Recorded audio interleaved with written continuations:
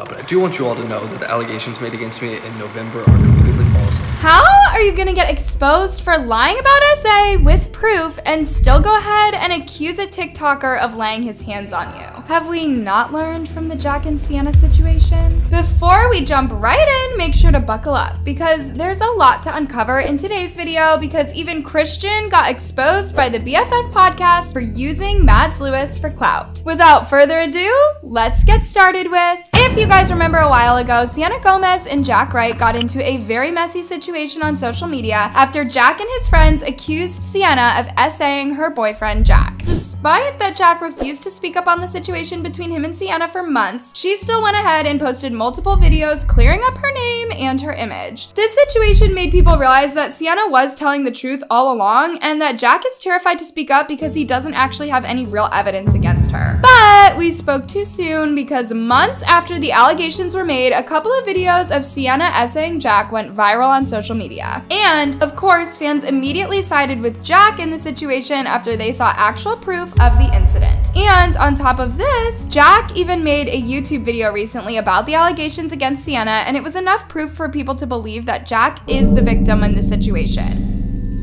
Now, the reason why I'm mentioning this is because another TikToker who is known as Noor Dabash made a very strong claim and accusation towards another TikToker, Nickolas a couple of months ago for SAing her. I know what you're thinking, you'd probably just go ahead and side with Noor for being the victim in the situation, but then you realize afterward that Noor never really showed any receipts or proof that she did get SA'd by Nickolas. It all started in 2021 when Noor posted a long statement on Twitter, basically accusing Nickolas of SAing her while she was intoxicated. Here's what she had to say in her statement. On July 5th, I believe. I say I believe because I was heavily intoxicated the whole week leading to that day. Not blackout, but enough for it to affect my decision making. Me and Nickolas had a complicated relationship because I had wanted attention from Nickolas, but at the time I was 17 years old and he was 21. He said he wanted to wait until I was 18 to even do anything, even though he kissed me the first day we met when he was driving his car sober and I was in the passenger seat drunk. I oftentimes have very bad anxiety/panic attacks, and the night of July 5th, 2021, I had a very bad one. I was curled up in Nickolas's bed crying, shaking, and unable to breathe properly for about 40 minutes. I just wanted someone to be around. Nickolas asked if we can talk, and I said no. I was in a panicked state and couldn't form sentences in my own head. Once I caught my breath, Nickolas pinned me down and proceeded to me. I was confused. I had a very bad nosebleed afterwards. I got up, left, and went back to my apartment. On the night of July 5th, 2021, I did not consent to any type of sexual activities. There was no verbal, written, or previous consent. I tried to talk to him afterwards, but he claims that I lied and that I'm lying. I am not. Nickolas does not deserve any platform he has. Not to mention all the messed up BS and manipulative things he has done to other girls in my social circle. Of course, when Noor made these claims against Nickolas, so many people believed her side of the situation and sided with her. And of course, he received major backlash from millions of people after not only he got accused of SA, but also sleeping with a minor without consent. The weird part about this is that Nickolas never really took his time to address the situation, but instead he took a break for a couple of weeks and continued posting normally until he went on TikTok 4 months later and posted a 3-minute long video basically addressing what really went down between him and Noor. But I do want you all to know that the allegations made against me in November are completely false, and my legal team and I have spent the past 3 months collecting evidence, receipts, and statements to prove that not only are these disgusting allegations false, but they were made strictly with the intent to gain attention online and to get back at me for not wanting to be with them. Nickolas continued talking about how Noor lied about him SAing her while being at her party, when in fact, Nickolas was at the gym and he didn't really step a foot in her party at all on July 5th. Alright, let's go ahead and start with Noor here. Noor's statement that she put out has so many holes, inconsistencies, and just straight up lies throughout the entire thing. Plain and simple, I did not even see Noor on the night of July 5th, which is the night that she claimed happened. That night, she threw a party that I did not go to. I was actually at the gym at the time. Before that, she was at a shoot for a music video. And after this, Nickolas even opened up about how Noor accused him of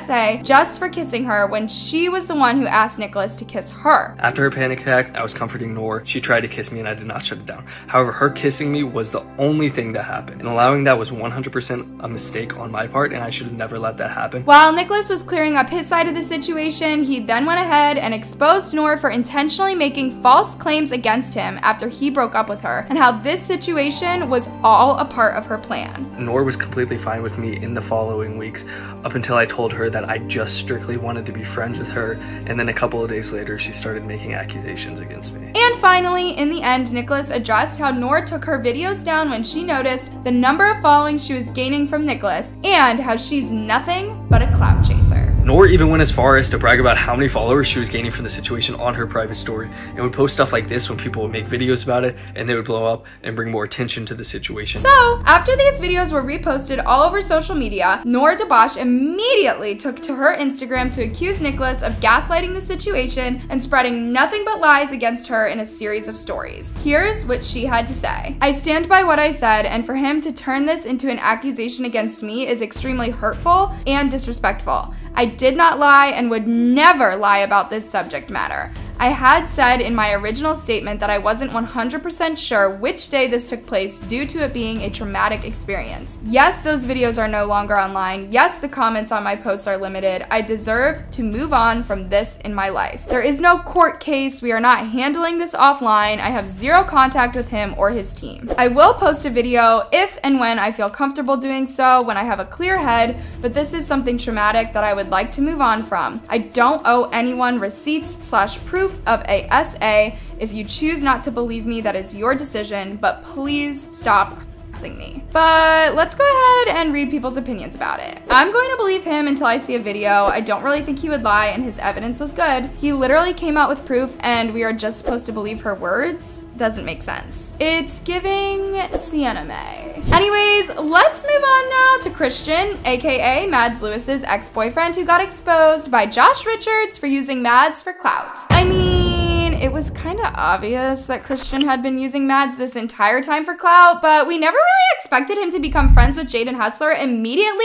after breaking up with his girlfriend. It's giving hypocrisy, not gonna lie. As we know, Christian recently received major backlash all over the internet for not only becoming friends with Jaden Hustler, but for also shading Mads in a couple of tweets. And y'all, despite how Mads kept herself away from the drama, Christian himself decided to put himself in a really awkward and embarrassing position. Not only did he attend Jaden's birthday party, but he even showed his love and support towards Jaden after the paparazzi approached him. Who are you here to see, bro? Here to see the boy Jaden. After thousands of fans started throwing hate at Christian for turning against Mads, he then went into the comment section and made a long statement basically saying how people should stop sharing their opinions when they know nothing about the entire story, and how he's currently healing and staying away from all the negativity and drama. But it doesn't end there. As soon as he made this statement, things went downhill for Christian after Josh Richard, David Portnoy, and Brianna went on their BFF podcast to talk about Christian and Mads Lewis. And of course, they started making a bunch of claims against Christian, basically accusing him of using Mads for clout. Christian. Yeah. Pumping the tires On Jaden. Who's Her ex. the other ex. Her ex-ex. So Yes. that almost seems like,